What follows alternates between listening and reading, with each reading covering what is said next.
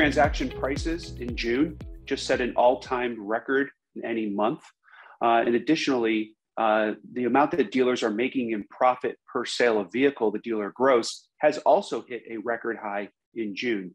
So both of those are very strong rebuttals of the fact that we are seeing a softening of demand at this time due to economic factors.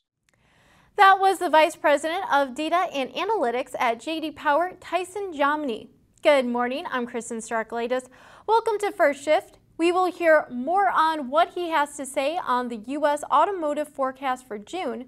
But first, in case you were wondering if the increase in gas prices was making a dent in demand for new cars, no, it is not.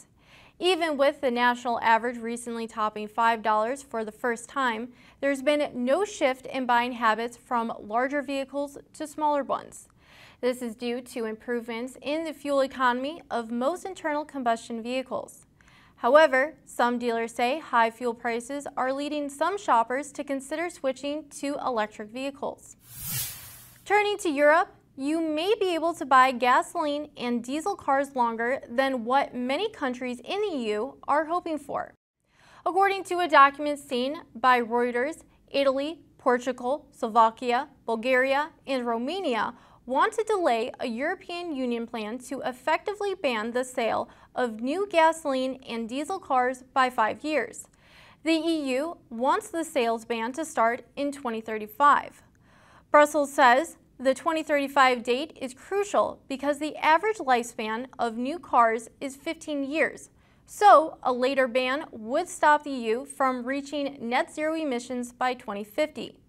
That's the year scientists say is a global milestone when we could see disastrous climate change if there is no ban.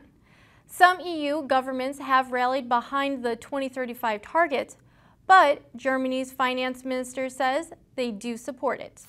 Inventory levels remain very low in the U.S. auto industry. We have been below 900,000 units on the ground for 8 consecutive months. And that compares to pre-pandemic levels of 3 to 4 million units on the ground at any point.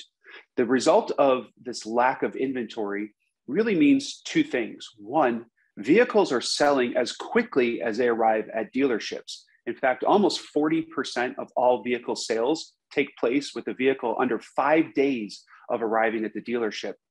So vehicles are turning very quickly. And that also leads to high transaction prices. So while volumes are down almost 20%, the price gains that we're seeing means that the total dollars that consumers are spending in market are almost awash with where they were a year ago levels, which were, of course, all-time record levels of consumer spend.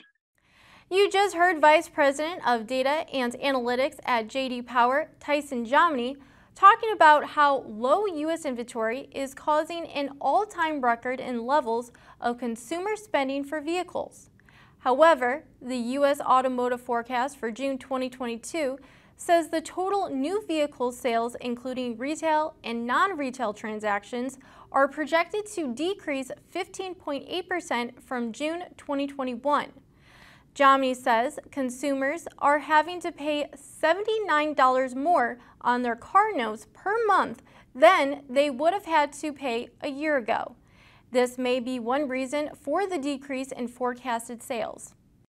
As we're seeing transaction prices increase, we're also now seeing monthly payments starting to increase at a commensurate rate, which will start to stress the U.S. consumer, who is being tasked right now with paying for higher fuel prices, higher grocery store prices, as well as inflationary pressures in most other consumer goods. So we are starting to see that pressure build in the auto industry. But as mentioned, most of the other metrics remain very positive, that demand is robust and has not softened so far due to economic pressures. Currently, trucks/SUVs are on pace to account for 78.9% of new vehicle retail sales in June. Staying on the topic of SUVs, General Motors has set its Blazer EV reveal date. GM says the all-new 2024 Chevy Blazer EV will be revealed on July 18th. Developed from the ground up, it says the Blazer EV offers a groundbreaking mix of style, performance, and technology. Thanks for watching. Be sure to go to autonews.com for more news, and don't forget to follow us on Twitter at @first_shift. Have a great day, and we'll see you Wednesday morning.